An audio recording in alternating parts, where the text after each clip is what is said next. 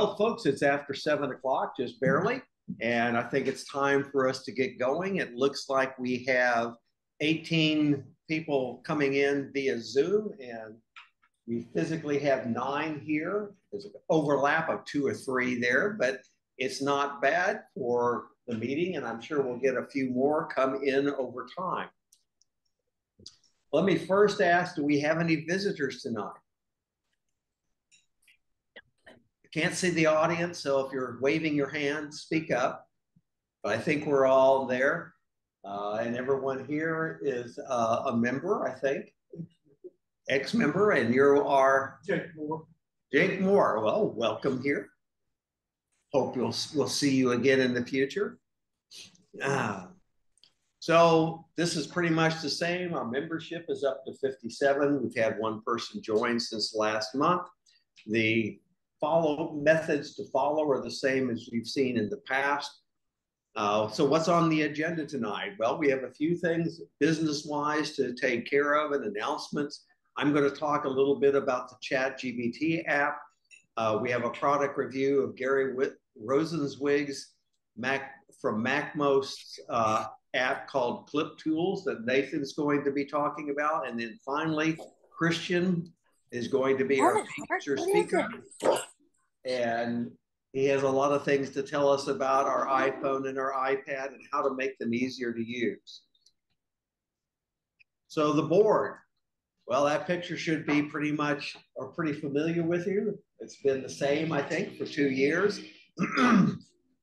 Always looking, I will say, for new blood to join. So keep that in mind for next year. Board meetings are always held on the first Wednesday afternoon of the month. So that sometimes puts us 2 weeks before the meeting and sometimes 1, just depends on the month. So if you're ever interested in attending, we're doing them virtually right now.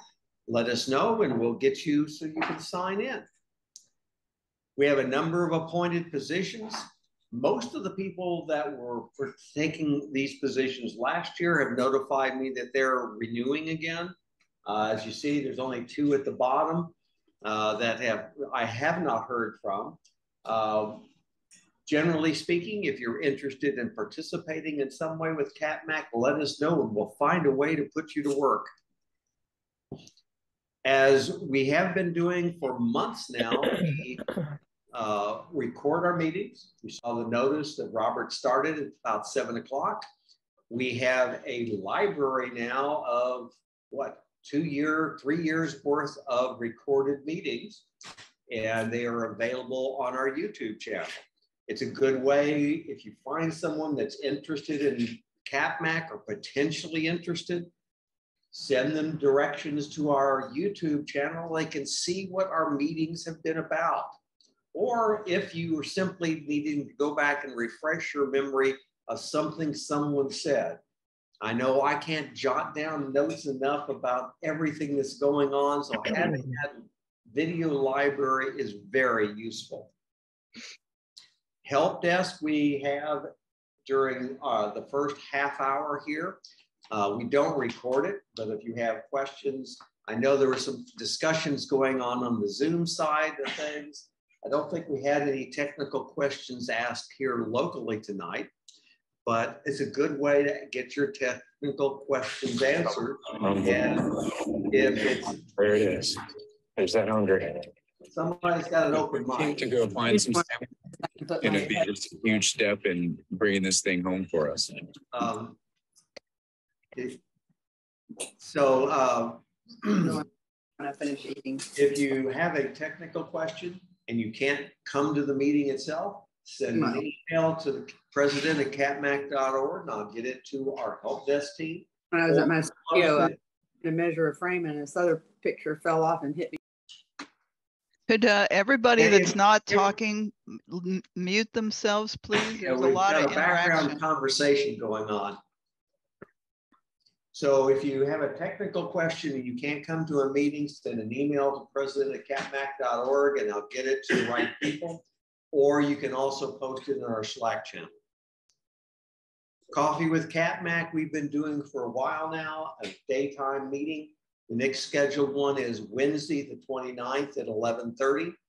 We usually get between 9 and 12 folks to show up, and we talk about anything and everything. So if that's interested and you have the time available, please join us. That also leads into, do you have any tips to share? As with tonight, I'm going to share something, Nathan's going to share something.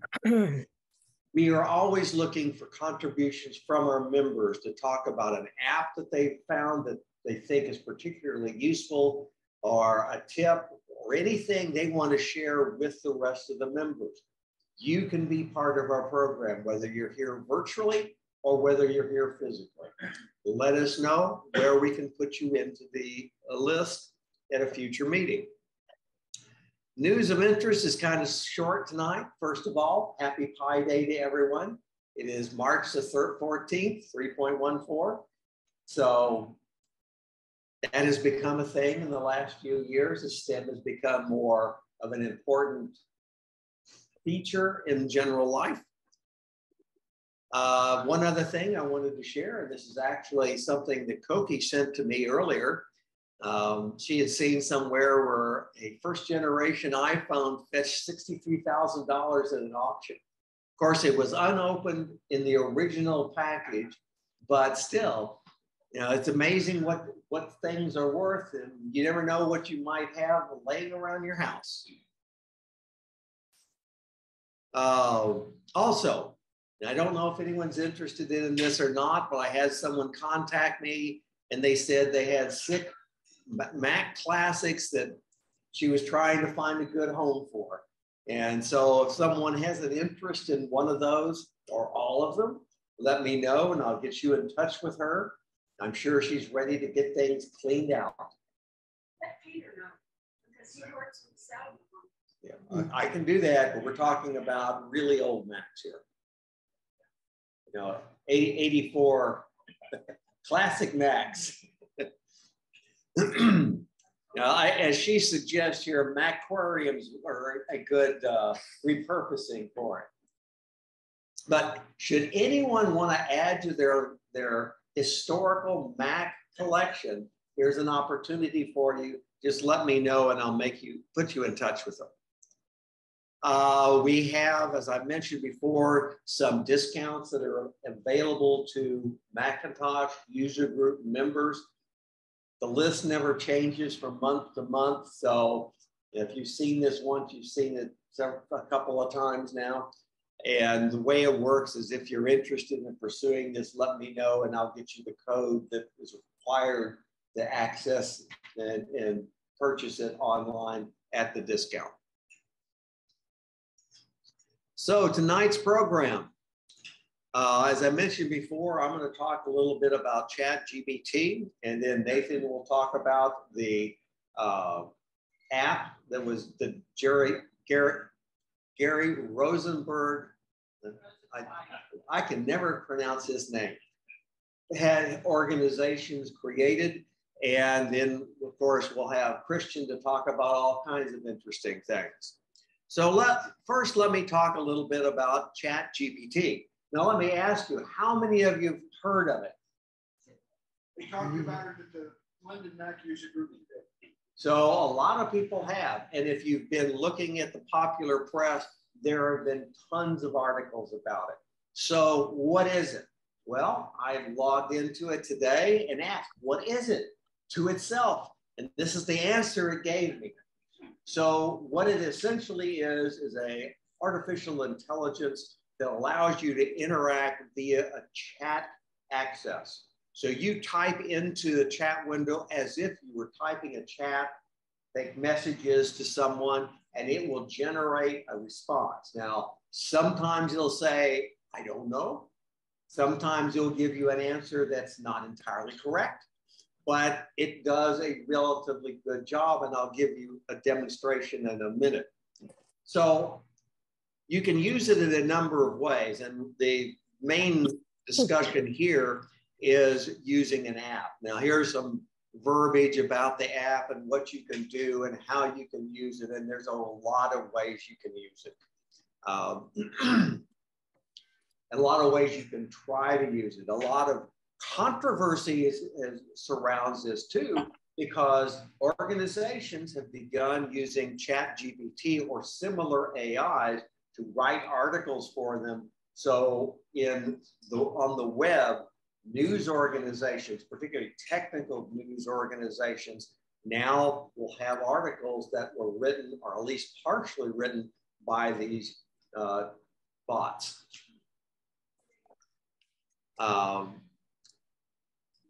ChatGPT was built by the organization called OpenAI, and I give the URL for it.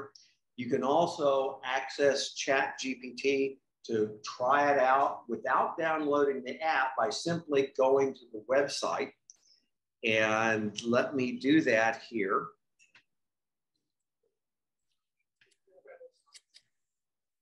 Okay, and so first thing you do, it'll come up, and yes, I'm a human, at least most of the time.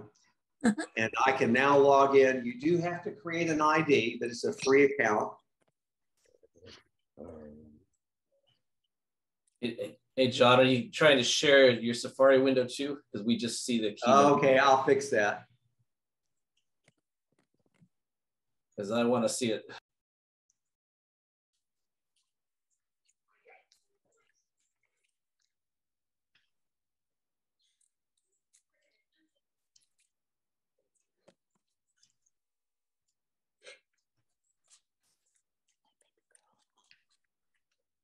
Sorry, you can go chase the kitty.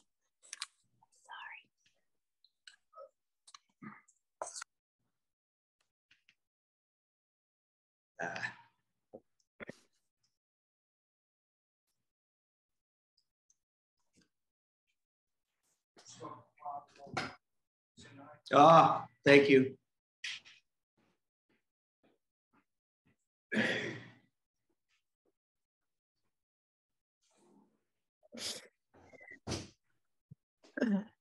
All right.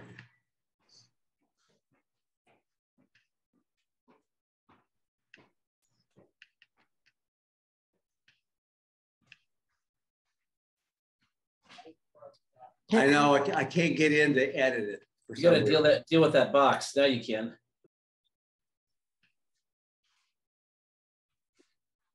There we go.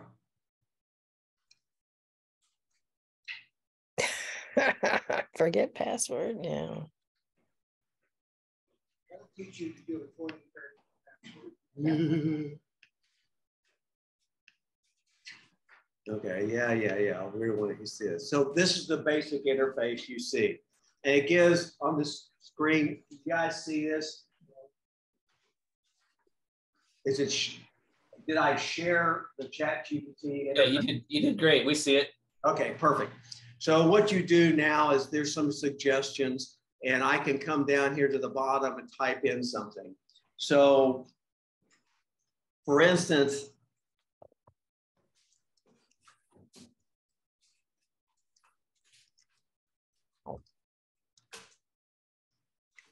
so I type in, why is a Mac better than a PC? And so now you get an answer. Notice it gives you a very neutral answer, but the way it is generated looks like there's someone on the other end typing it out. So there it is, blah, blah, blah, blah, and you have an answer. You can copy and paste this and use it elsewhere. You could say, I didn't try this one before.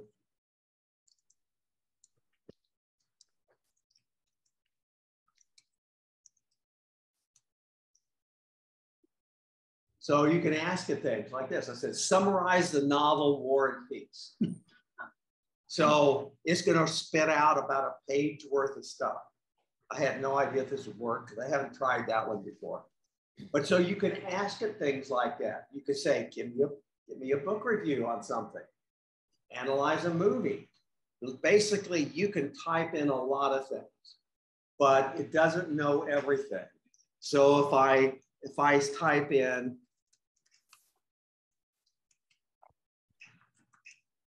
who's Nancy Gravely? It's okay. I don't know. I'm an AI. Oh. I'm sorry? You misspell grammar stuff. I'm always misspelling it. That's how it went. No, but I type in Brian. If I do, who is Brian?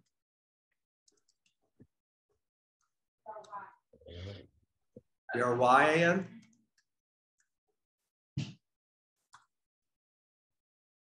Then it comes back and gives me an answer.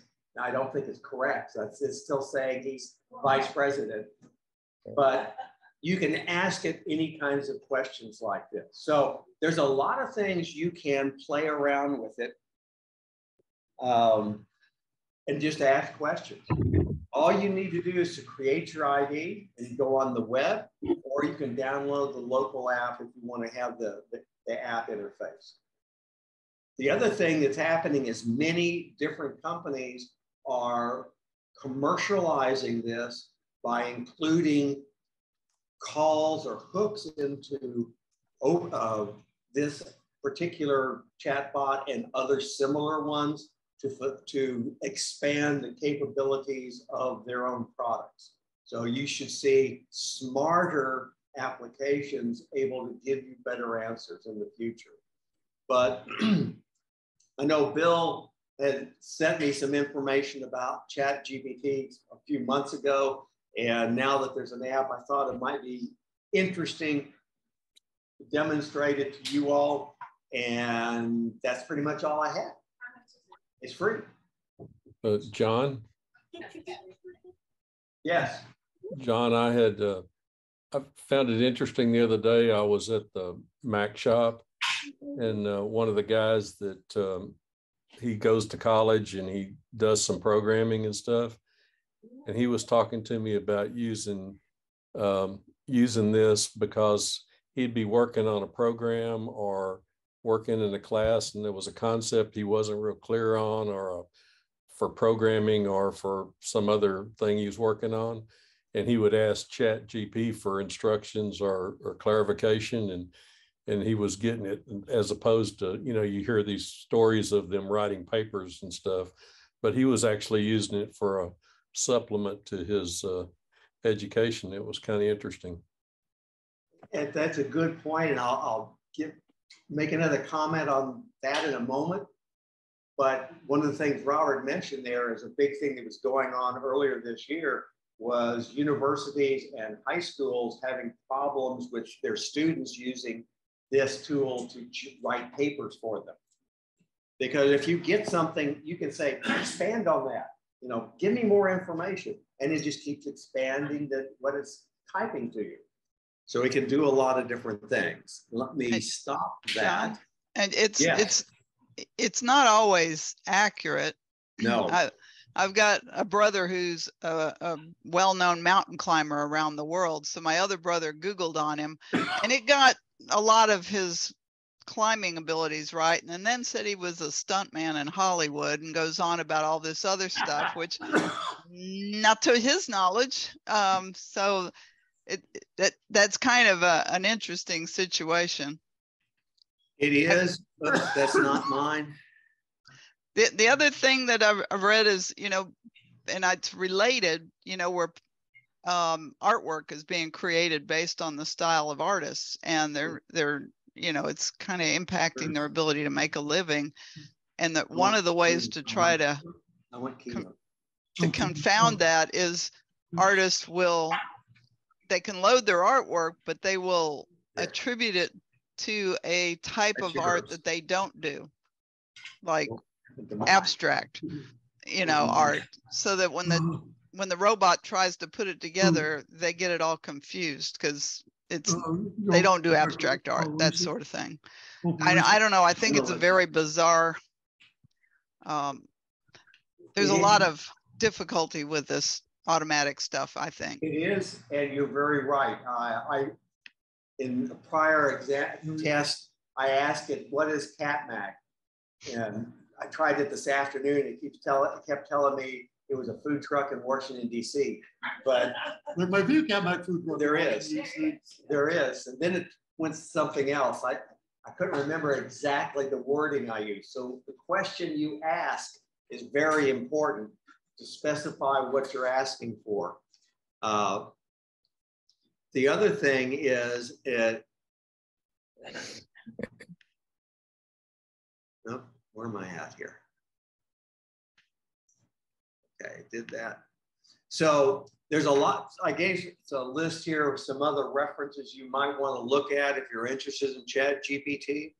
The first one there is actually a video that Gary Rosenzweig did.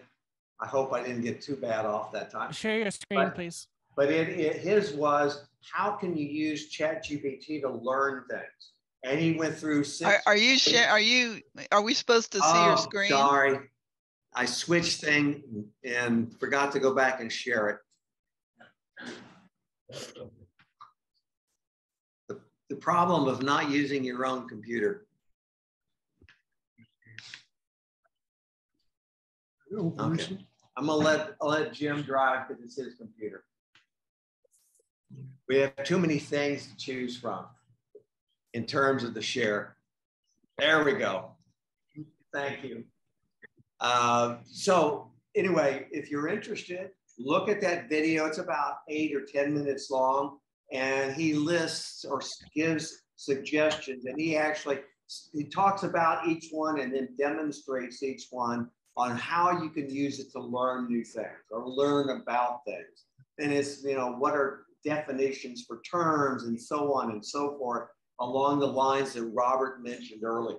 So it can be used in a lot of different ways. In a way, you can think about it as a front end to the web, because it is going out and trying to pick information from the web, or a lot of times Wikipedia, and pull it in and give you an answer.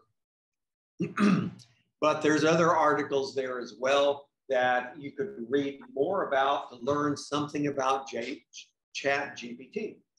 So I'm all finished with what I had to say. Does anyone have any questions before I turn this over to Nathan?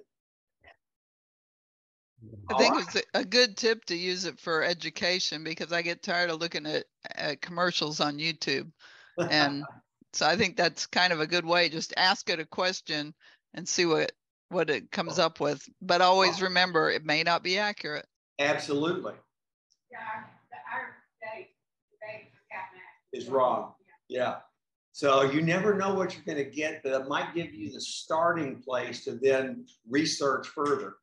But sounds like Safari on steroids. Say again? Sounds like Safari on steroids. Well, I think we're going to see more and more of this everywhere. To my knowledge, more search engines are starting to use it. Say again? More search engines are starting to use it, like Bing. Yes, Bing. And the number of people using it since they've introduced this has gone up significantly. Not that it's contending with Google, but it's still a significant increase. So we're going to see this technology. I just want to thank Don for reminding me it's Pi Day, and he has a thing in the chat about a discount. It's available right now. We just went to the store today and forgot to look and see if pies were half price, so I'm kicking myself. There are bakeries or coffee shops that do that on today. Go onto the web and search for Pi Day deals and see what you find out. The Take Control Books is having a sale today. But it's the same discount that we get normally, I think. All right, so thanks. I hope you will find that interest. I'm going to turn this over to Nathan now so you can talk. So we'll start up with Big Sanford. We'll get to What? Christian's turn. Somebody's mute was off. Mine. Nathan? All right. Hello. Can you hear me? Oh, Nathan's turn. Yes. Yeah. All Yes. right. But where is he? Oh, here we go. So today I'm going to be talking about a menu bar app that you can get free in the Mac App Store called ClipTools. This is a clipboard manager for, but a lot more than that. So to start with, the Mac only comes with, when you copy and paste something on the Mac, you only have one item at a time to choose from. There are a lot of different apps that you can download that will give you a lot of different choices for more and more clipboard items that you can just paste with. Unfortunately, this tool, ClipTools, is Mac only. It does not work on iOS. So this is the tool in the top here and in your menu bar. And you can see the first 4 items are items that I have copied from the web or somewhere else. And I can just click on one and it pastes it into notes.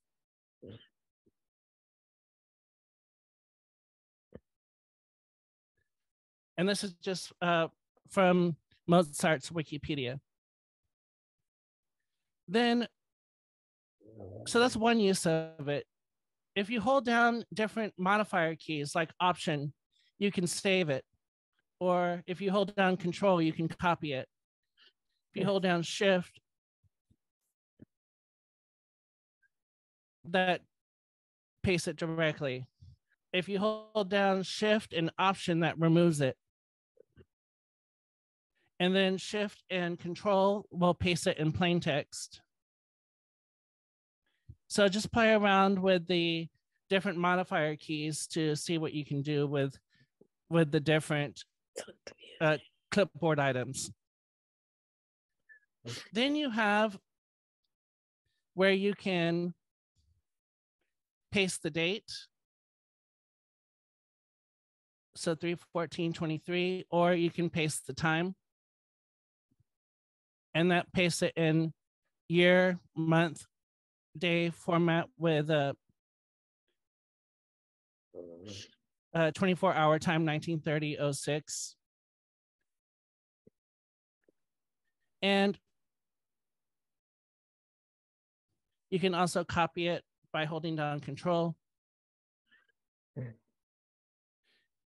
And if you go into settings, you can adjust the paste date format. And these are all Unicode. And he has the directions for if you want different day, like the day coming first in the month in the year, or a full year, or you can say, give me like Tuesday, March 14th, or there are different formats for each one of these. And you can, if you go into his directions, instructions, and feedback, and you can see the different formats. So like year, YYYY, MMDD is the full year, month, and day. If you put all capital letters EEEE, that becomes Tuesday, May 31st, 2022. So he has all these examples in there of how you can change that.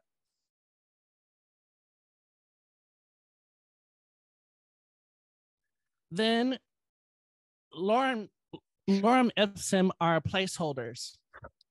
So if you're doing a desktop publishing piece, you see this a lot in Pages, where if you go into like a newsletter, this is all lorem ipsum. It's just nonsense characters that are placeholders for actual text. So you can make your own templates using his built-in lorem ipsum classic paragraphs, titles, sentences, all the way to from 1 to 100 paragraphs.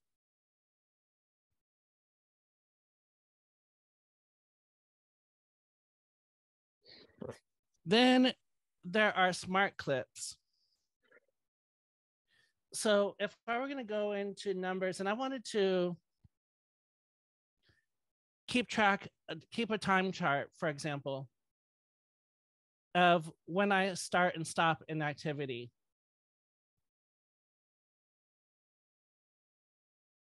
So what I could do with these smart clips is I can add a new one and say, what job are you starting?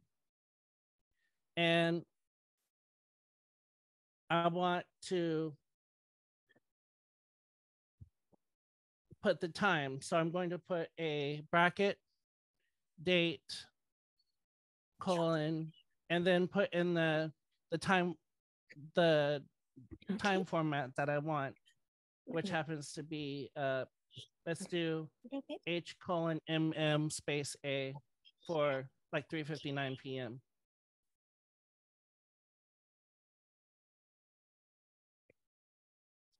H:MM space A and then close brackets. So when I paste that,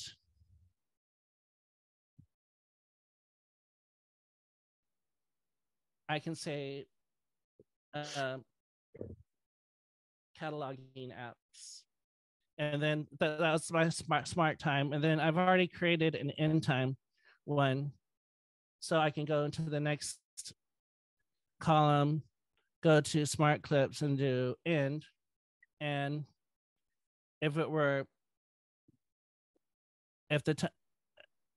I'm doing this fast, so it's the same time, but it shows my start and end time. So I could go through and put that down easily. So you could do time organization that way. That's one example of what you can use smart clips for. Another example is, I found a little bit fiddly. It doesn't really work that well. It only works with the first two of the clips up here, but you can say,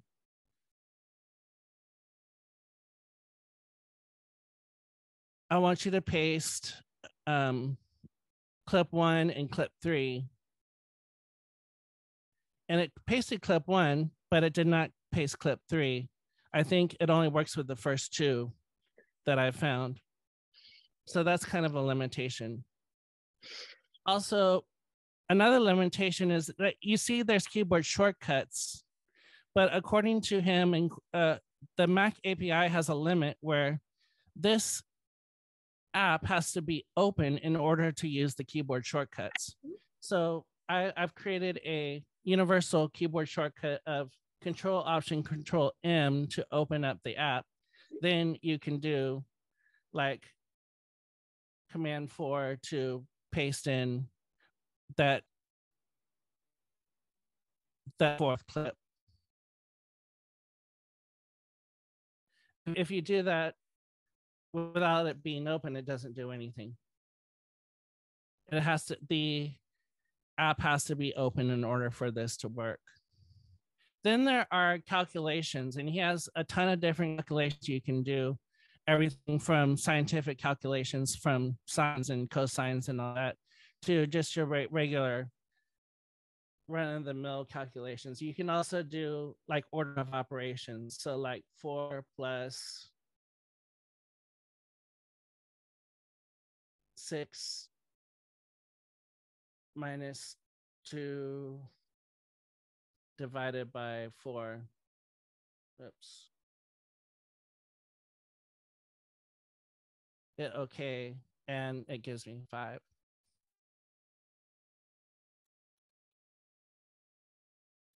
So you can paste calculations. You can calculate a selection. So if I had a selection of numbers like that, and I selected it,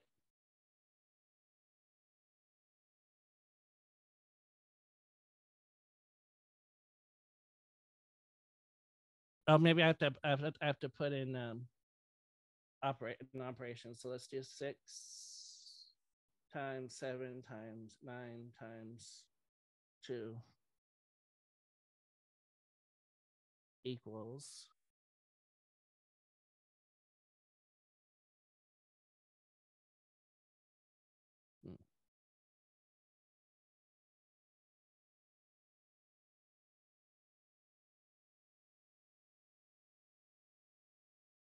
Well, I don't know why that's not working.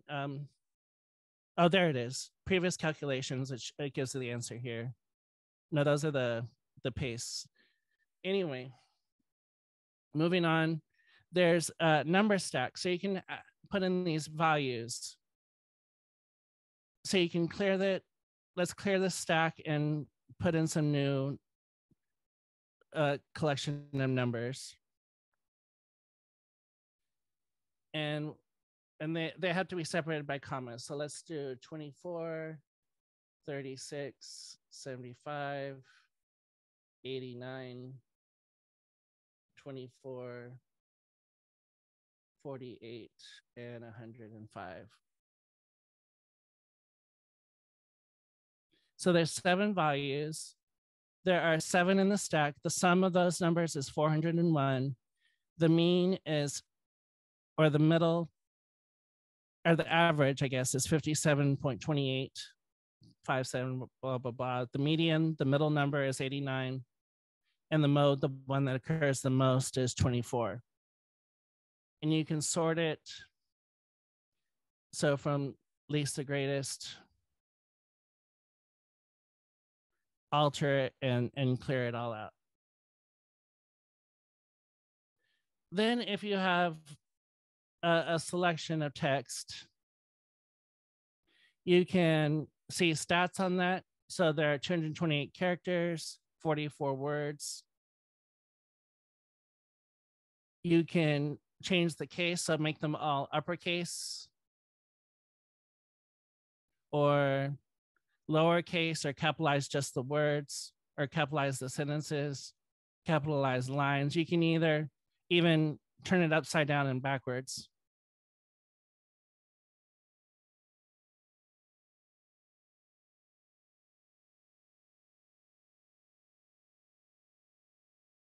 If you have numbers, you can convert them into words. We can remove extra spaces. You can encode or decode URLs from web pages. You can convert to an HTML. So it converts like a apostrophe into ampersand AMP and so on. And then you can sort those lines. It also has, finally, his website, MacMost.com, his most recent tutorials on YouTube, his weekly newsletter. Like I said, great instructions and feedback. And he's done several videos on everything that's included in this and how to use everything. And finally, some of the basic settings, like maximum number of total clips. You can clear the clips.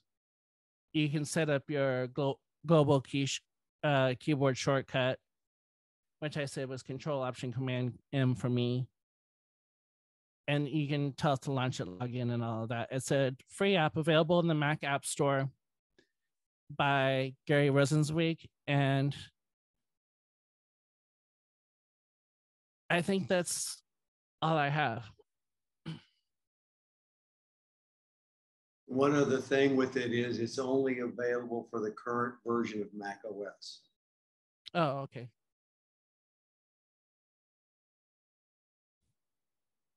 Like I said, it's a little fiddly. It doesn't work with in some ways that I expect it to, but it's an interesting little tool. Thanks, Nathan. Sounds good. Okay.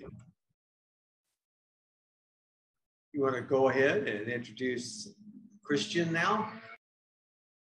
All right, so please welcome Christian Boyce, who will be talking to us about how to get the most out of and make the iPad and iPhone work for us to make it easier to use.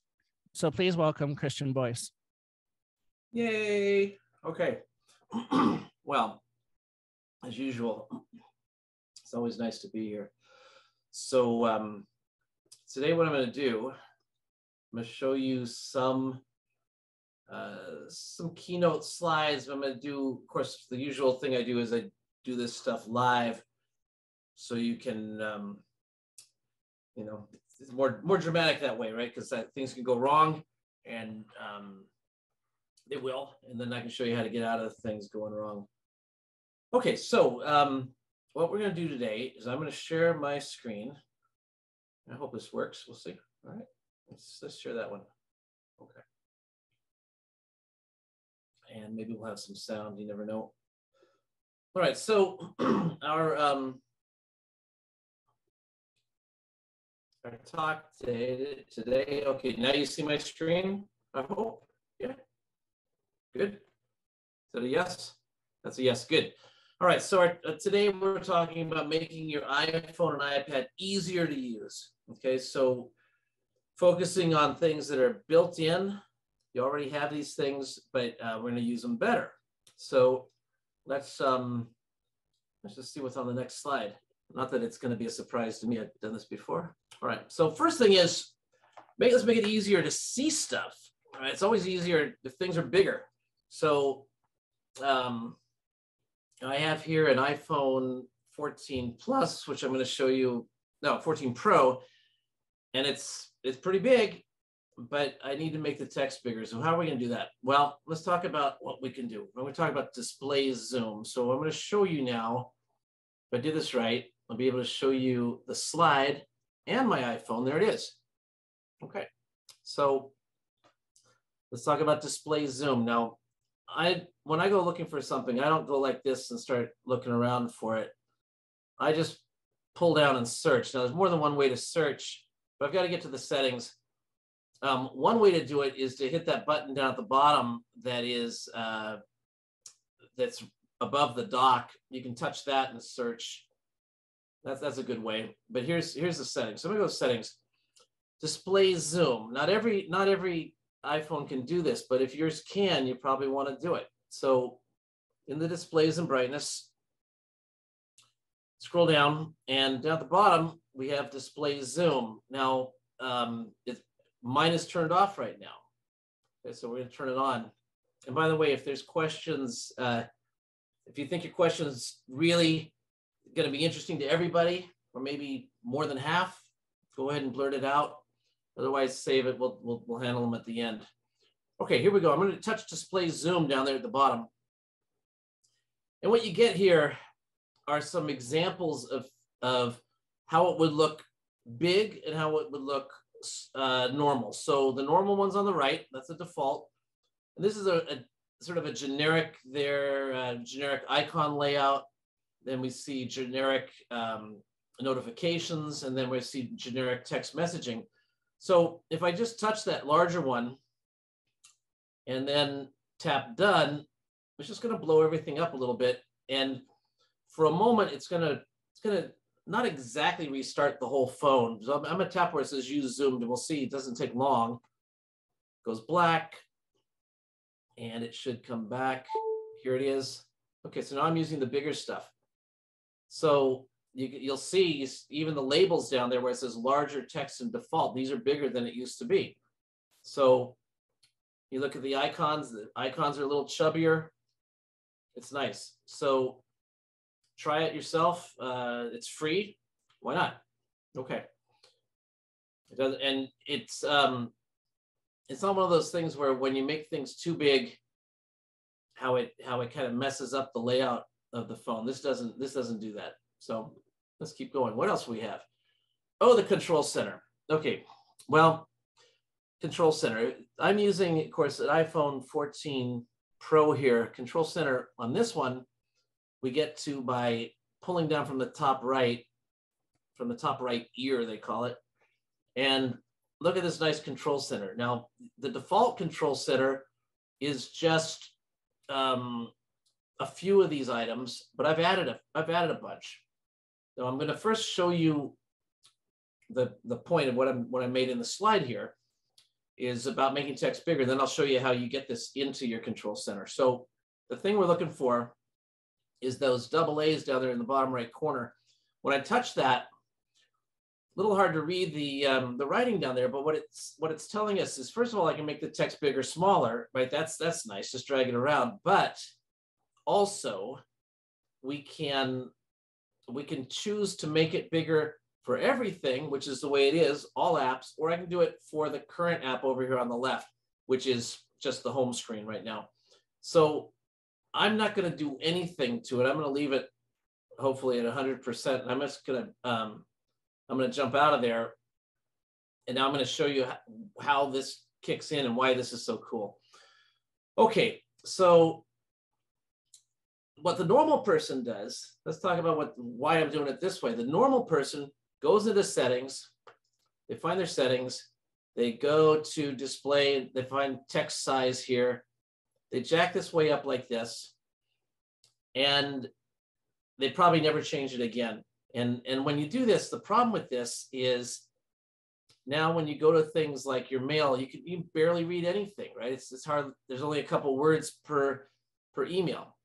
Not good, not good. So, you know, maybe you made something big because you were on a web page. So let's suppose you're in Safari, not Dafari, but Safari, and you know, whatever you're doing, you wanted to make this bigger. Well, it's big, all right, but I mean, you can barely read where it says Mac Rumors up there at the top. It's just Oomers. So that's a bad way to go, really. So I'm gonna undo that. Let's go back to our settings. I'm gonna put this back to a more normal thing here, somewhere in the middle. Okay, but we still want to make it bigger, but we want to make it bigger when we want to make it bigger. That's a lot of action there to make something bigger. I mean, if I was in the email, so I'm in the email and I want it bigger. If we did it the old way, we would leave the mail, we'd find the settings. How many taps is this? I'm already up to 2. There's settings, there's 3, here's 4, here's 5. Then I gotta get out of here. Here's 6, and then I go find mail again. That's 7. That's a lot of clicks. So now that I've shown you how to do it, let's never do it that way. Let's do it this other way. So suppose I'm in the mail and I decide I need to make this bigger. So when I get emails from my friend Sandra, they seem to come in too small. She's sending from AOL, they come in small. I want to make it bigger, but I don't want to make my text messages too big. All I want to do is make it bigger right now, right here. So I'm going to pull down from the top right corner, and you see I haven't really left mail. I've got these double A's down here, and now I'm going to say, let's make it bigger, and I'll say like this, but only for mail. Okay. So now when I get out of there with a couple of taps, it's bigger, which is great. And if I went, say, to messages looks normal. Okay. So this is a really nice thing to do. I can change it easily. You don't leave the app. You just drag down the control center, find your double A's and put it the way you want it, and say for mail only, I'm going to make it like that. So that means that you have now the option of setting a size per app, right? If you do it the other way, you make everything big. They're all the same size. If you do it this way, you can make messages a certain size. You can make emails a certain size, whatever you want. So now we have to know how to get those things into the control center. So now we're actually going to go to the settings. In the settings, you have, believe it or not, a whole section just for the control center. So let's touch it. First thing you need, it's got to say access within apps. You need to be able to get to the control center without having to go back to the home screen. So we leave it like this. The home controls, this is up to you. This is for me to turn on and off my lights around here. So that's the second button there is not crucial.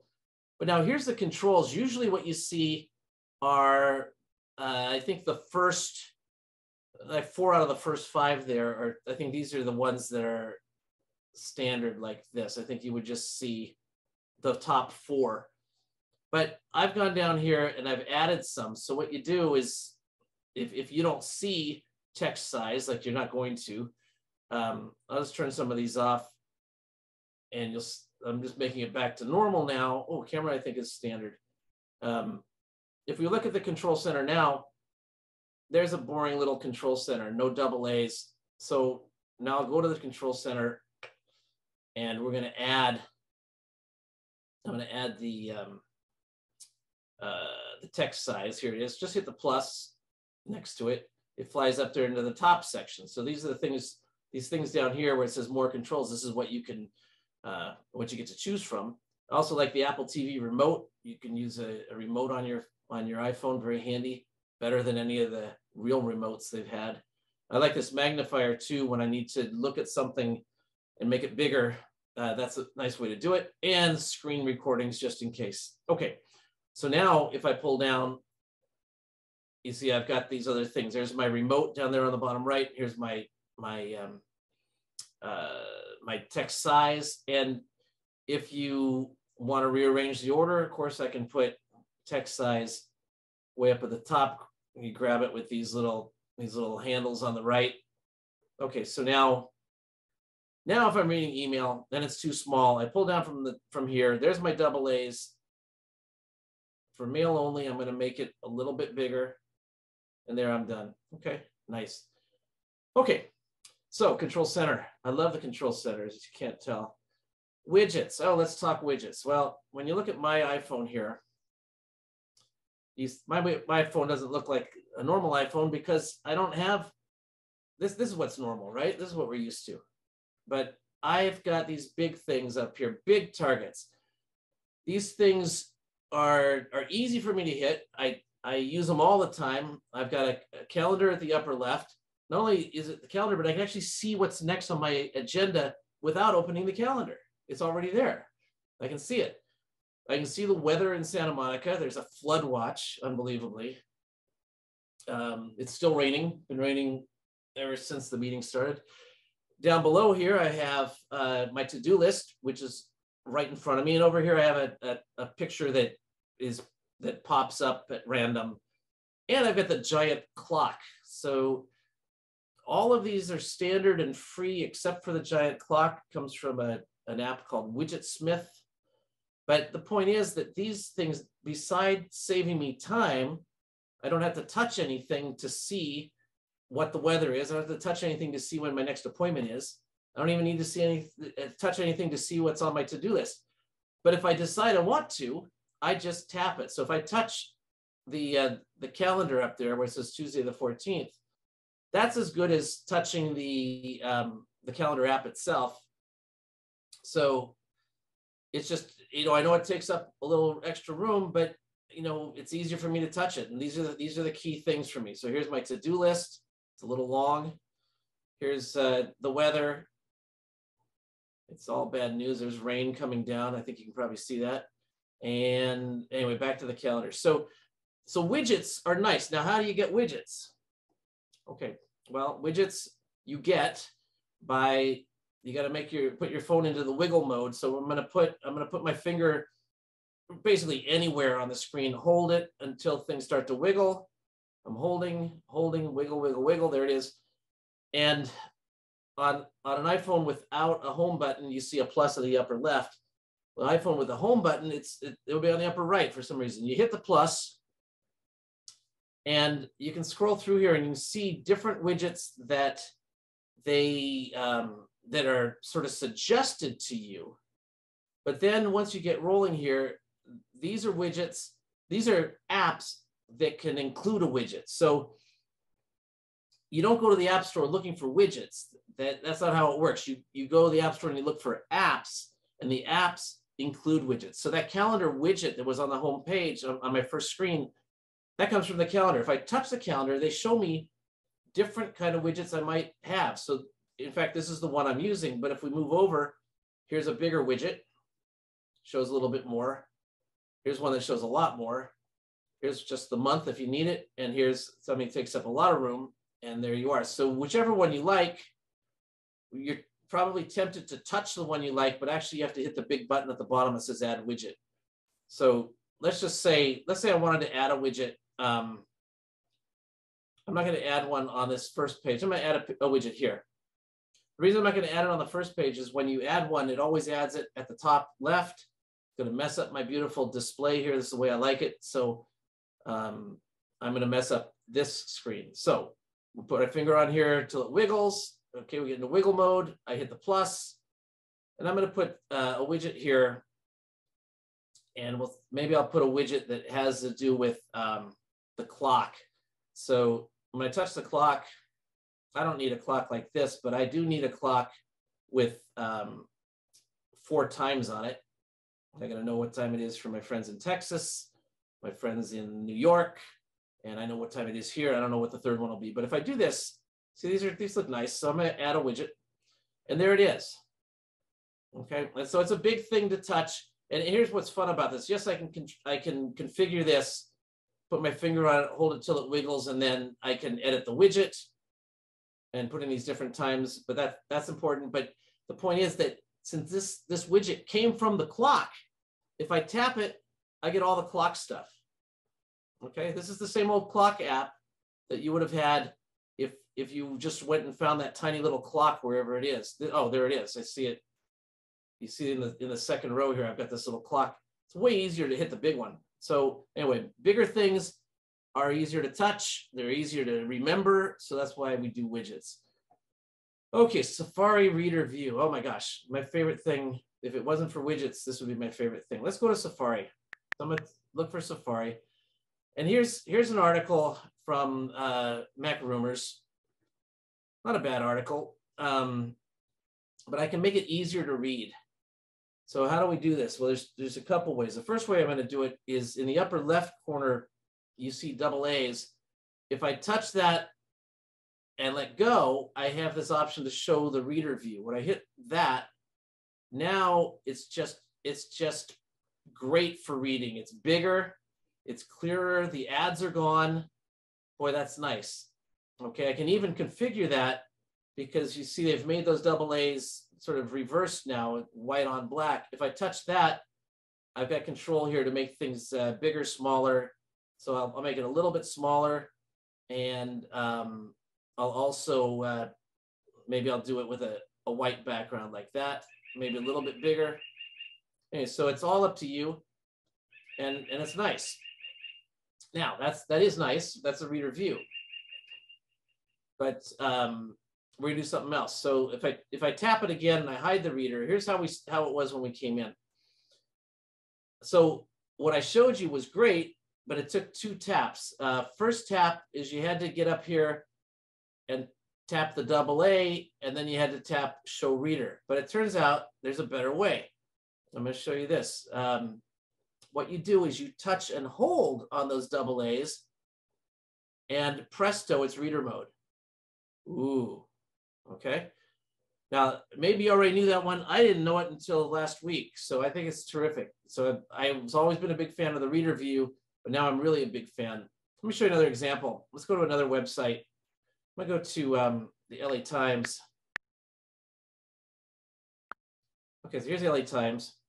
And I'm going to read this story about the floods. And you see, I automatically went to the reader view. How did he do that? Well, because what I did here is I've told my phone already up here to always go to the reader view. And you see, can you see where it says website settings down below the fonts? I'm going to touch that and I'm going to tell it use reader automatically. So for the LA Times, which is full of ads, really hard to read, I'm always have it do reader. I'm gonna turn it off just now so you can see what it would look like otherwise. I'm gonna turn off the content blockers too. But here we go. Let's take a look at this page again. First of all, I can't really get into it because you have to have a subscription. But if I tell it no, give me the reader view, I can read it, which is probably gonna go to jail for this, but you don't need a subscription to do this. Okay, so that's kind of cool. But I am going to touch it and say website settings. I always want to go to the reader view if they can.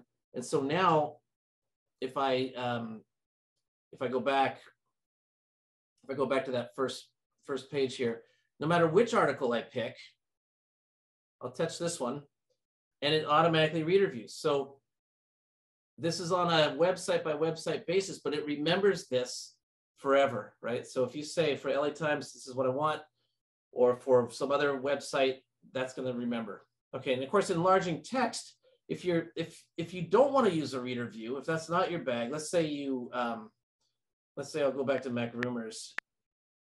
Let's go to Mac Rumors here. Here we go. Okay, so if you want to read it the way they lay it out, that's fine. But you can still jack up the size by hitting those double A's. Now, why can't I do the reader? Because the reader only works when there's only one story on the page. Here we've got a story. Here's another story. Here's another story. So what you have to do, you have to be looking at a page that just has one story. Now, this just has one story. If I want to just read it a little bit bigger, I can hit this double A's and jack it up a little bit bigger, a little bit bigger. I can. It worked. But I'd rather use the reader view if I could. But do you see? I can't use the reader view because it's grayed out. It's grayed out because they haven't made their web page, their website conducive to readers. So that's too bad. But if you can use it, use it. Okay. Enough about the reader. Okay. Oh, speak selection. Oh my goodness. Okay. Supposing we go back to the LA Times, and I want to read this article about the levees that are flooding. Okay. So there's a couple of ways we can do this. Actually, I'm going to show you how to read a text message out loud rather than a web page, but that's just because it's a little easier to demo. All right, so supposing I've got this, I've got a customer named Diana, and she's sending me, she's got something she needs me to read, and let's say I'm in the car, I can't look, or maybe this is quite a bit longer. I'm going to touch this and hold it until it pops, and then you see at the bottom I've got speak. Now, when I do this, I hope you'll hear it. We'll hear. Let's see.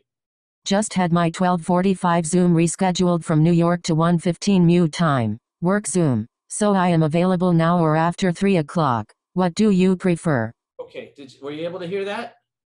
Yes, cool. Now, how did we do that? Well, you can't do it unless you do something else first. So let's go do that something else. If you go to the settings, go to settings here. You probably can guess that that's somewhere in accessibility, which it is. I believe it's in spoken content, but this gives me a chance to show you something else. When you're in settings, you've got a search up at the top. So I'm going to ask it to help me find speak selection. Here it is, speak selection. How nice. And they take me right to that place.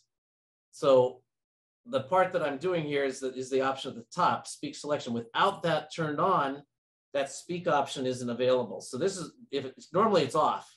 It's off for most people right out of the box, but you turn it on and you got something there, okay? Speak screen, the second one down is interesting too. It's a difficult move. Swipe down with 2 fingers from the top to hear the content of the screen. Well, okay, so we're gonna try that. We're going to go back to our Safari.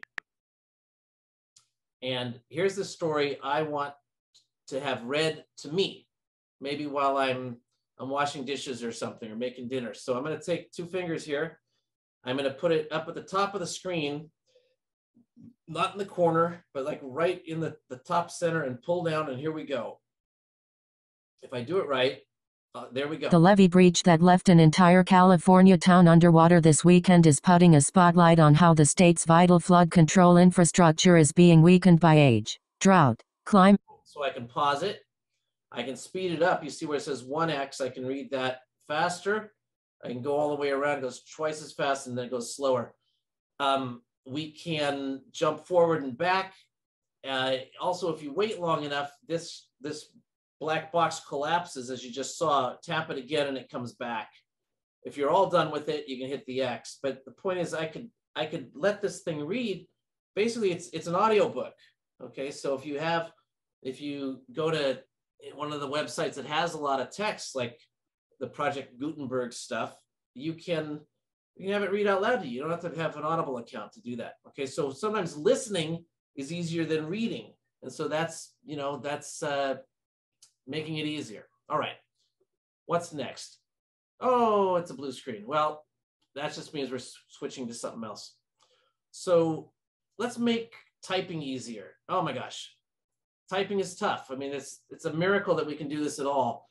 But the thing to do is to make sure that you pay attention to the suggestions that they're giving you. So I'm going to try to type a little bit here.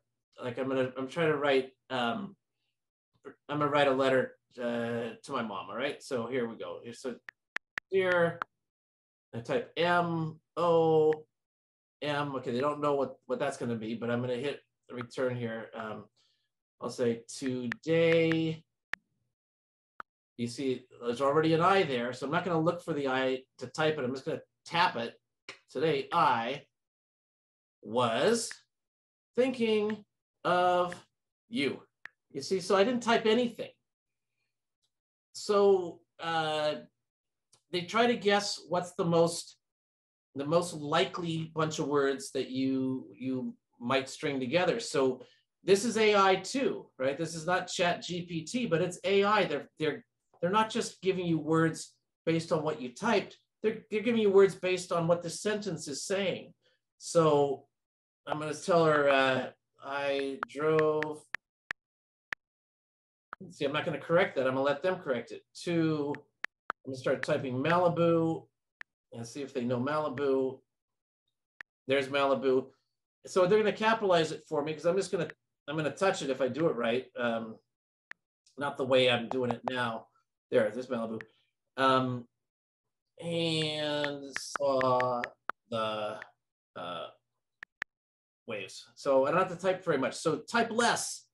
Okay, type less.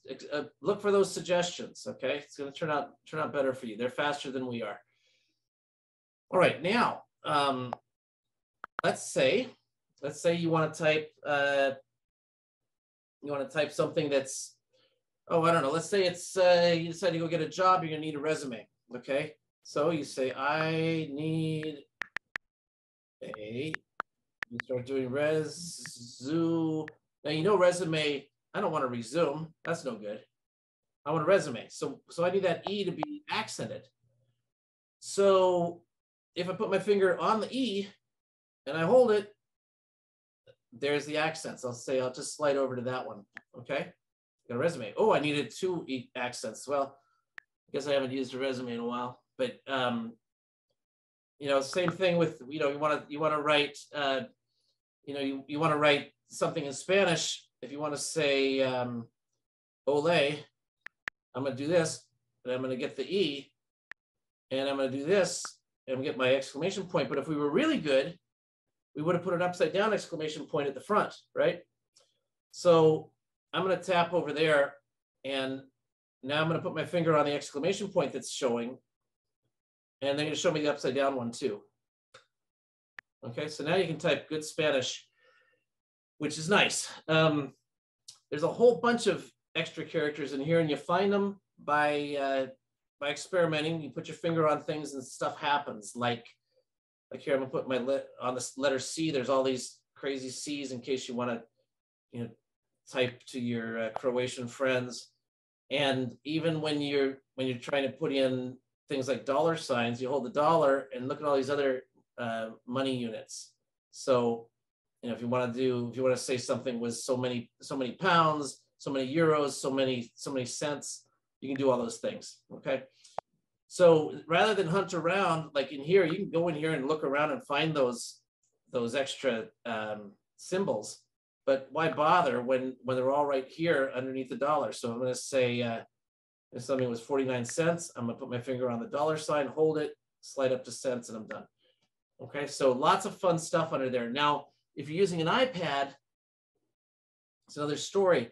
In some cases, you'll see secondary letters across the top of the keys. You can sometimes put your finger on it and wait, and the secondary character will show up and you can pick it. Other times you can flick down and it'll get those characters. I can't show you on an iPhone because the iPhone doesn't have that. All right, so forward.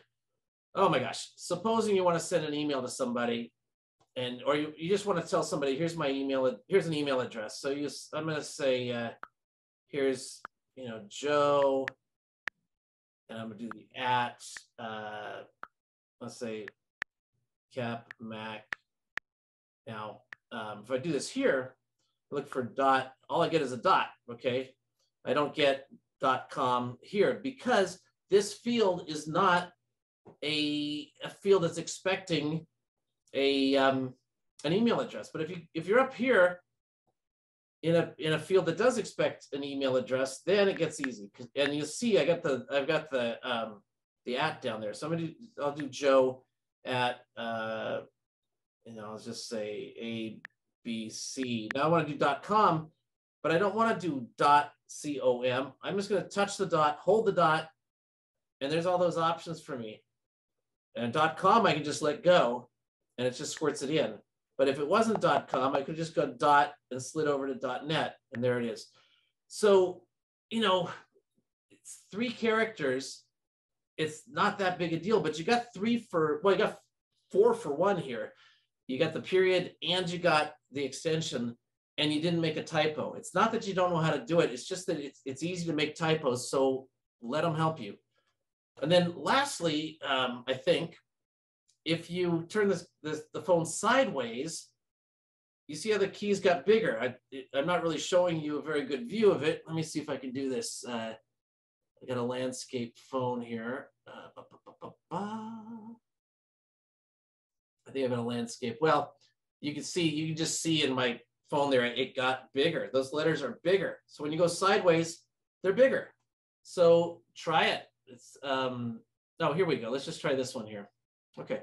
Yeah. So look, these letters, no fiddle-dee-dee. I can't get my phone to behave, but it's somewhere in there. You see they got bigger and then they got smaller. Okay. Well, fun time's over. We'll go back to where we were. All right. So, okay. So back to this.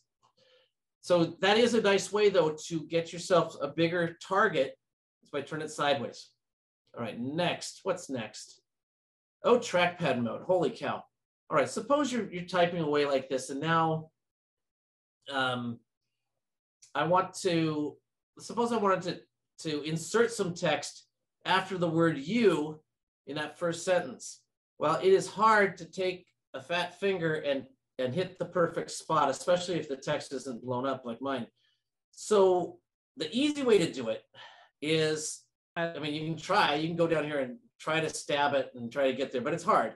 So what you do is you go into what's called trackpad mode. You put your finger on the space bar and you hold it, and all of a sudden all the keys disappeared. But now as I drag my finger around on the key on the keyboard, I'm dragging the cursor with me, right? You see it's up here, it's down here, it's right next to where I want it to be, and then I can let go, and there it is. Okay, so that trackpad mode is really cool. Anywhere that you can type, you can access that. So it's just put your finger on the space bar, hold it down, watch the keys disappear, and then move the cursor around by dragging your finger around on the keys. You can't see me dragging my fingers down there on the keys, but that's where I'm doing it. I'm not dragging it up there in the white part. I'm dragging it down here in the gray part, but the cursor's following me wherever I go. Okay, trackpad mode. Oh, and last but not least, holy mackerel, let's do this. Let's dictate. I'm going to clean this all up here. Okay, so dictation. Just about any time you see a keyboard, you're going to see a microphone down there. So this microphone is very good. You tap it and it'll listen to you. So I'm gonna write that letter to Mom again. Dear Mom, new paragraph.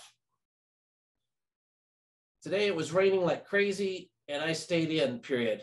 I'm going to go to Malibu tomorrow, period. All right, so that's pretty darn good. I know you were wondering when I said dear mom, it said your mom at first, but they fixed it. How do they know? It's AI. Okay, so this is pretty good stuff. It does some things that I don't like it says gonna when I mean going to. So I'm going to just type that over. That's not me. That's crowdsourced actually. But anyway, still dictation's great. You notice that I said new paragraph, it jumped down. If I said new line, it wouldn't leave the double gap there. And if I want a comma, I say comma. If I want a period, I say period. So if you were a doctor once upon a time and you dictated notes, this is what you want to do. You'd be great at this. And if you're even if you're not, you'll get great at this pretty soon. It's awfully fast. So I do a lot of dictation much faster. Okay, let's go next. So we're basically typing faster by typing less. We're dictating and we're taking suggestions. Okay, and now, of course, sometimes you want to do stuff on your phone and you don't need to monkey around to go find it. So I know I could set a timer. I could go here. I could find the clock. I go to the clock. I could go down here to the timer. I could set it for 5 minutes and say start. I could do that, but you know, any number I want. But I can also use Siri to do it. So I'm going to do it. In this case, I'm going to press the side button here and hold it down. This is the other trick with Siri. You want to hold it down until you're done talking and then let go. So set a timer for 5 minutes. So it's doing it. Change it to 3 minutes. Okay, so you can see it's done it. So I said it, and it knew that I was referring to the last thing that we just talked about was the timer.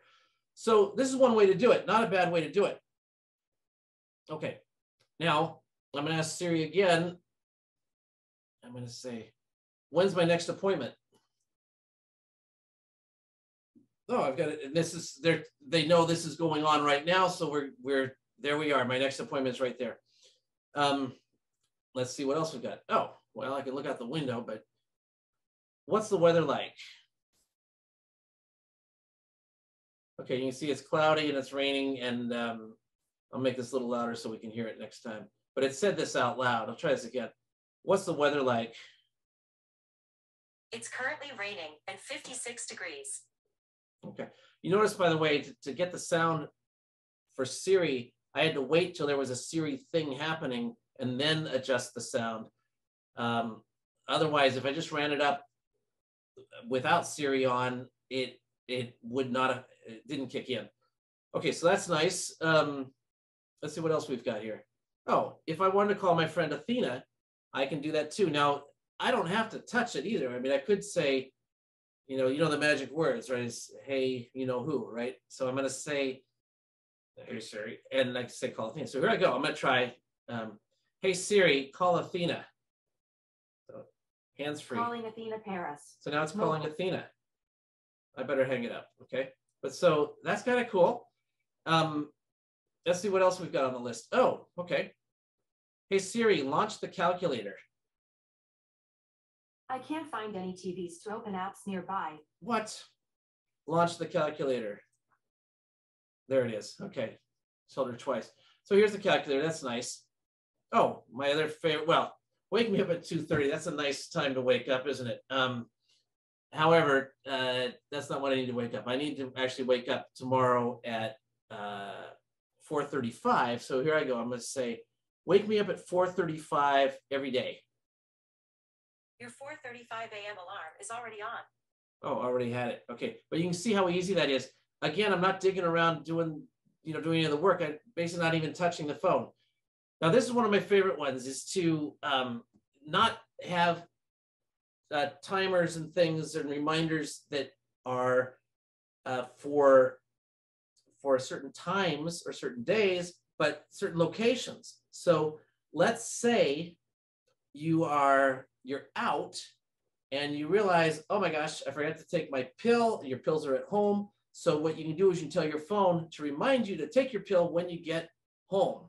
And it knows where you live because oh, there's our timer. It knows where you live because you put your information in the address book, right? In the contacts. So it's really great to do that. And so I do things like that sort of in a different way. Like when I'm going up to my mom's house, there's certain projects I want to do there, and I can just tell it, remind me to do such and such when I get to mom's house. But I'll do one here. I'll also say, you can say, remind me to do something when I leave. So I'm going to say, remind me to bring my umbrella when I leave here. Okay, I added it. And so that's my address, 1813 9th Street. They know when I leave, if I get down the stairs, it's going to pop up a reminder to say, bring your umbrella, you big dummy. So it won't say that last part, but it's still. Okay, now look, here's another thing I can do. I don't want to go to TV Guide or go online to figure out when the Longhorns play. I know they're playing basketball tomorrow or the next day. So I can say, when do the Longhorns play next? Texas battles Colgate in the first round on Thursday at 4:25 p.m.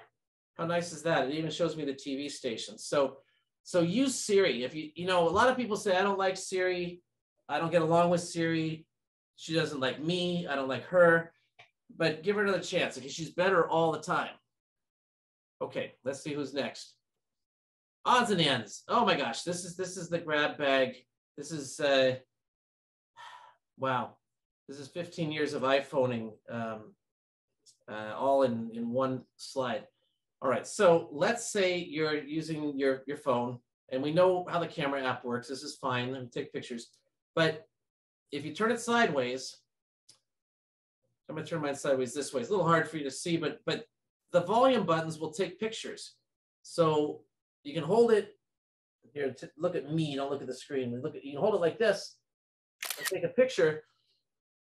And it's a lot easier to take a picture that way instead of what the normal way. The normal way is people hold the phone up like this and they kind of stab at it with their finger. But when you hit it, you shake it. That's no good. If you're holding it sideways like so, it feels like a real camera, and you can just squeeze it. Okay, so learn to do that. Okay, now this is it. This is the money. This is where you get your money's worth with this one tip, and the rest of the night is free. So let's say I'm in the mail, and then I get a text message. Okay, text message comes in. I'm doing this. Now I got to get back to the mail. What do we do? What do we always do? We swipe up, right? There's that black line down there. We swipe up. We go find the mail again. We swipe up. We go back to text messages again. No, not anymore. Now what we do is we take that black line and we push it this way, okay? Left and right. So if I go this way, we're going to walk through all the apps that I've used lately in the order that I use them. So this is nice, okay? I can just go back and forth like this. And in fact, if I'm switching back and forth between messages, if I'm in messages, then I go to mail, and then I do it again, back to messages, and so I can just do this all day long. Very nice. You saved yourself at least one swipe, especially if the app isn't easily found on the first screen. What if that app is many screens over and you have to go climb around to go find it? It's way better than this. You don't want to do this and then paw through these things and find what you want. Just swipe. Just got to put your finger right on that black line down there at the very bottom. But if you do it, this works. In fact, not only does it work there, it even works here. But you still put your finger down where the black line would have been on your home screen, and you can still do something. Here I had the camera up. Suppose it was here. Suppose I leave it on this LA Times article, and I get back here again. I can still pull over, and there's the LA Times article again. Right, so I've cut your work in half. Right? You should be twice as fast now. Okay, if you're texting somebody and you decide you want to FaceTime them instead, up there in the top corner, you see a FaceTime icon. You can touch that and right away you're FaceTiming them. That's easier than going to find the FaceTime app and then creating a new FaceTime, blah, blah. This comes right out of the Messages app. You're already there. Let's do it. Okay, Face ID. Now, if there's one thing I don't like, it's Face ID because I like the Touch ID. I miss it. Face ID is, I don't like to have to look so straight at it because with Touch ID, I could hold the phone way out here and unlock it. Now I've got to be looking right at it. Well, let's make it as easy as we can for it to recognize your face. So I'm going to go to settings here. I'm going to go to look for face. Okay, so here's Face ID and authentication. And I can tell it that I don't want to require attention for Face ID. If you turn that on, it certainly makes it harder for a fake face to open up your phone. or for you to open it up by mistake, but it also makes it easier for you to open up when you want to. So instead of having to, you know, stare right at it, you can be off a little bit. And so this is a good one to turn off. Okay. I don't think you're going to be at risk. You don't look like, you know, not a lot of people look just like you, so you're probably going to be good. Oh, this one, holy cow. You go to search for mail. How many people do this? You decide you're going to search for a piece of email. You go up here to the top. I'm going to look for a letter from my friend Sandra again. And I do this. I'm going to make this a little smaller so we can see. I'm going to use my AA here. Take this back down to sort of a normal size. Okay. So I did the search, right? I typed in Sandra. I found 2 whole things. That can't be right. Can it be right? This is a good friend of mine. What's wrong here? Well, what's wrong is I never hit the search button. They gave me these 2 searches and everybody thinks that we should stop there. But what I'm going to do is I'm going to hit this blue search button and I'm going to find a gazillion things that are, you know, from Sandra to Sandra. That's the way to do it. So don't forget when you do a search, you know, if I look for my mom here, if I look for mom, I find 2 whole letters. No. Hit search. And now you find a gazillion. Okay. That's the way to do it. All right. Happens every day. Someone asks me about that. I swear. Okay. And that wraps it up for me. I hope you enjoyed that. If you got questions, I've got answers. Yeah, I had trouble understanding how you got the big window there for a calendar. I had trouble adding a big widget like that. Widget. So let me find a place to add it. So I mean, I did add a big widget of notes, so something about it worked. Okay, what you do is we put our finger on anything on the screen to make it get into wiggle mode. Keep holding it. It's wiggling. I hit the plus. Now we're looking at widgets. So I'm going to go down here and find the calendar. And of the calendar, I'm going to pick, I like this particular kind. This is what I had before, but maybe I'll add this one. So I don't touch this. You can touch this all day long. You got to hit the, where it says add widget. You got to do that. So I'm going to add the widget and there it is. And it can be dragged around, right? I can move it like an icon, but I'll leave it at the top here. But the mistake we all make, I mean, I still do it all the time, is we don't hit the button that says that. That's exactly my mistake. But how did you get the AA thing where you could zoom in on different apps? Ah, that's a great one. That's in the control center. So in the settings, you go to the control center, which is in the top, it's at the top level of settings. And it's right up here next to general. So control center, we scrolled down, we found that the AA thing was in this list where it said more controls, and we hit the green plus to jack it up there into the upper section. Whoa. Can you do that one more time? I was looking at my phone. Okay, so we're in the control center, right? Did you get there? It says access within apps. Okay, good. Now scroll down a little bit. Oh, I see text size. So you tap it, you hit the green plus next to it, it goes into the upper section, and those are the ones that show in your I think I've already added it to the control center, so maybe that's why I can't read it. Let's say you go to the mail, for example, right? Let's go to the mail, and then now let's access the control center by pulling down from the top right corner, and then find your AA. So you can go up and down. Yep. So whenever you're in an app, you can just go to AA and do that. That's correct. And then, but you get to tell it whether you're doing it for this app or for all apps. I see. This app. I see on the left. You want to be over there on the left. And you see at the bottom, I've got mail only or all apps, right? So you have to be in mail when you do that in order to get mail only. Right now, I've got options for home screen only or all apps. That's because you're on the home screen. I'm not in something. Got it. Now, when you go to mail, you get to do it again. You go to messages, you get to do it again. And you can fine tune all of these and get them just the way you want them. Okay, the read only thing in Safari. Yes. That didn't work for me either. Okay, it has to be an art. First of all, it has to be something that looks like an article. It can't be, for example, a page. Like suppose I go to well, let's go to my webpage. All right, let me go to christianboyce.com. Okay, and here's christianboyce.com, and there's a lot of articles here. Okay, this is a bunch of calendars that I've made. But suppose we want to get a calendar here. We want to read about the March Madness calendar. So I right here, reader is gray, right? Because there's not a single story here. There's multiple stories here. So now I'm going to go to one of these stories. And now that I'm reading one of these stories, this is when I can go reader mode. So I'm going to tap up there on the AA, and you see it says show reader. Now, not every web page can do this. So I'm going to say show reader, and now it's a whole different clean look, easy to read, etc. So when you make a web page, you have the option to make it sort of reader friendly, and so that's what I did. And lots of web pages do, but there are a lot of web pages that don't. So you have to experiment. But remember, it's only on something that would have been a single article. So like the front page of the LA Times is a terrible example that it can't find one article.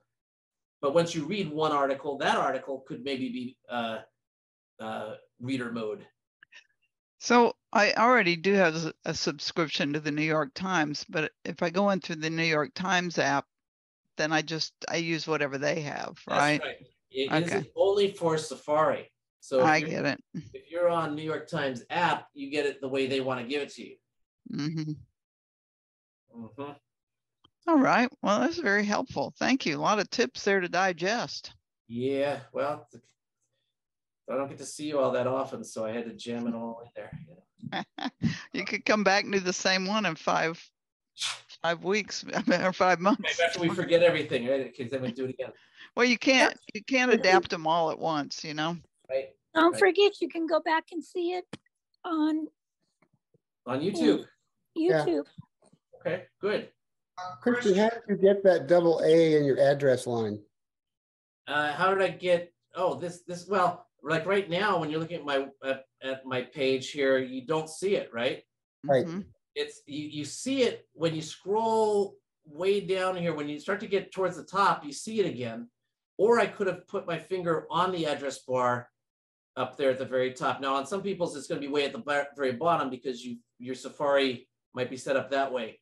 My Safari is set with the address bar at the top, but you see it all disappears as I scroll up, right? So if I wanted to quickly get those AA's, I can touch. You see my name across the top, christianboyce.com. When I touch that, there's my A's. I can either show the reader or hide the reader. Okay, thanks. Christian, I've got one for you. Okay. It's about the elephant in the room. Uh-oh. How did you get your phone image to appear on the screen with the rest of your presentation?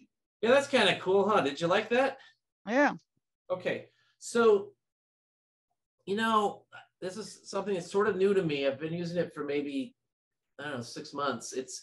There's an app called eCam. So ECAMM. eCam Live actually is what it's called. I believe they have a trial version. And basically what you get to do is you get a canvas and you can assemble different parts into the screen that you want to show. So here I'm showing a keynote presentation, at my iPhone and me in sort of one canvas, and then I'm sharing that. You can do other interesting things. Like if, let's say you don't want to show the phone, you just want to go back to your keynote slides, I can do this and it just quickly switches to that. If I wanted to look at, say, Safari, if I had Safari going, I think I don't, but let's see if I've got, I'll just put a Safari window up. So there's Safari. So I can quickly switch between these different things. Here's if you just wanted me. Okay, just one. So I can move these things around and set up these sort of canned scenes, they call them, and they're easy to switch. So I should have set up a sideways phone one. I forgot, but hopefully you got your money's worth. So anyway, Ecamm is really cool, and this is what the big boys use. I am not I'm not like an original gangster on this. I'm kind of late to this party, but it is really cool. So I think you'd like this. Question. Miss Nancy, I have a question. You used Siri many times in this presentation without saying, "Hey Siri." Yeah. How did you keep Siri turned on? Well, because when I didn't say, "Hey Siri," I was pressing the button on the side and holding it. Okay. So if you're pressing the side button, you don't need to say, "Hey Siri." Watch. I'm not going to say anything. Watch the screen. You'll see the Siri thing show up. Here I go. There. You see that little throbber at the bottom? That's because I'm pressing in the side button with my thumb here on the right.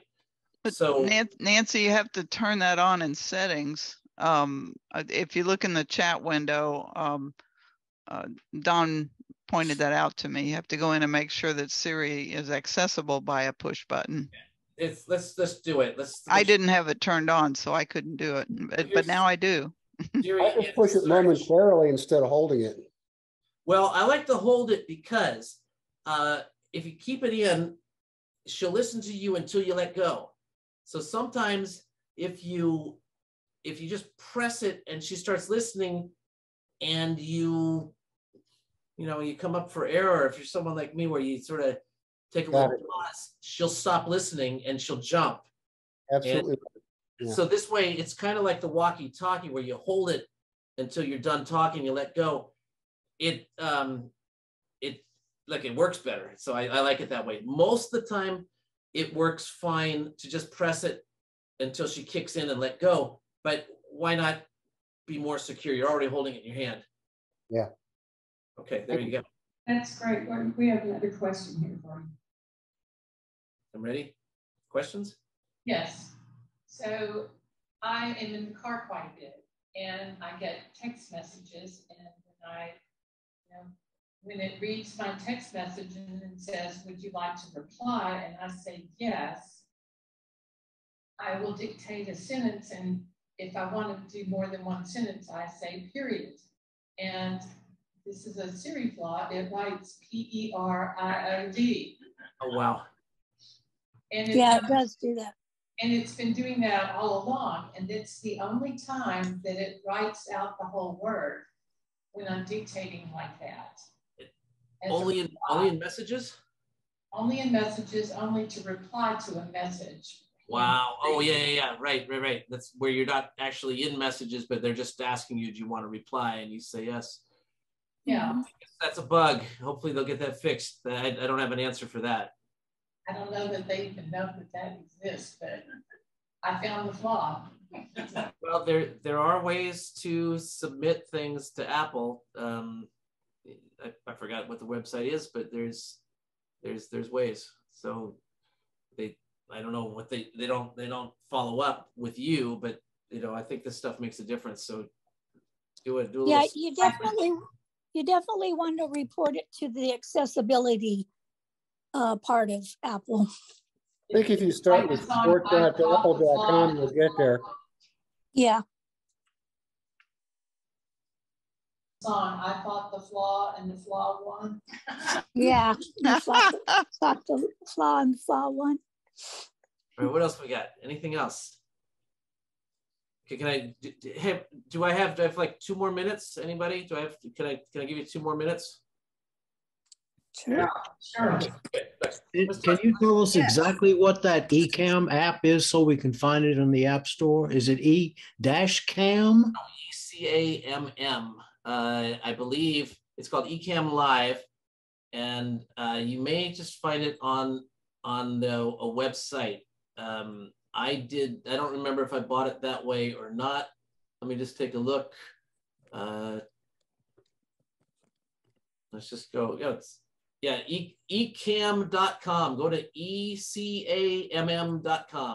I'm gonna I'll just show you here just real quick. There, ecamm.com, And I'm going to switch to Safari with my little thing that I said I could do. There. Okay, so this is eCam. You can, the address up there, it's tiny, but it says ecam.com. Okay, and you can download it for free. And you've got to be on 10.14 or newer. That shouldn't be any problem for us. Okay, so now I just want to show you one more thing with the control center. Since we're so keen on the control center today, let me show my phone. Me and the phone. It'd be nice if I was better at this, but here we go. We'll just do it like this.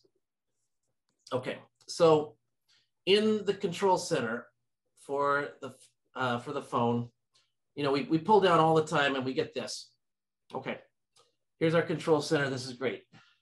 Well, and we use, I'm sure you use the flashlight like this, down at the bottom right there, flashlight, it's on. And I'm gonna aim this at the camera. You can see how bright this is. Sometimes you need a flashlight, but you don't need it to be a searchlight. You need it just a little bit so you can read the menu at the restaurant.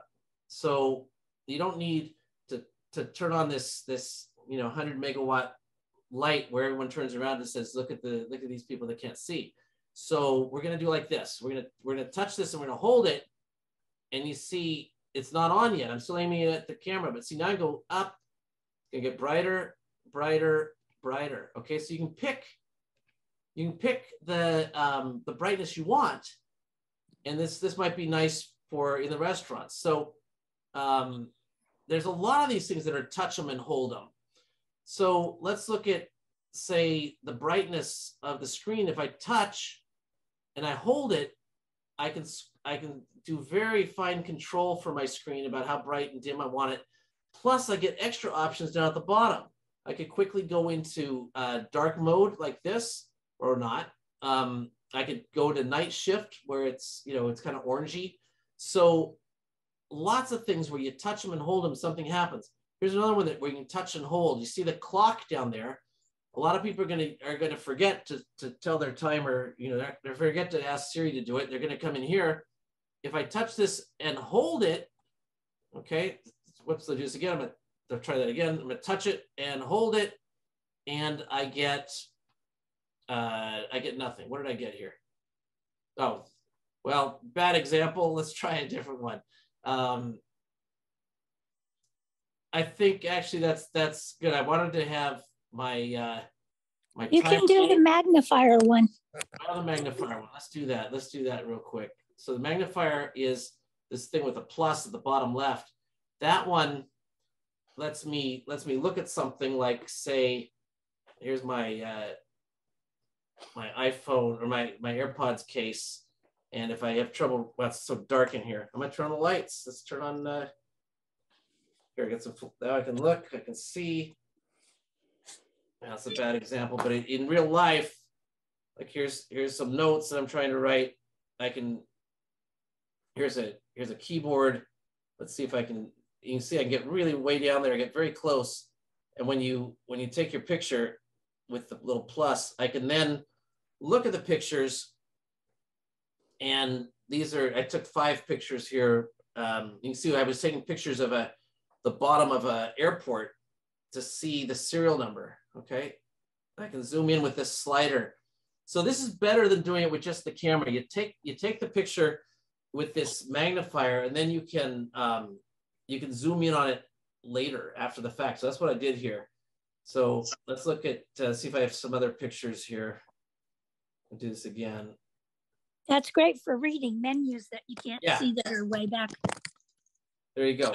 And it's also great for those tiny little things, the serial number on your Mac.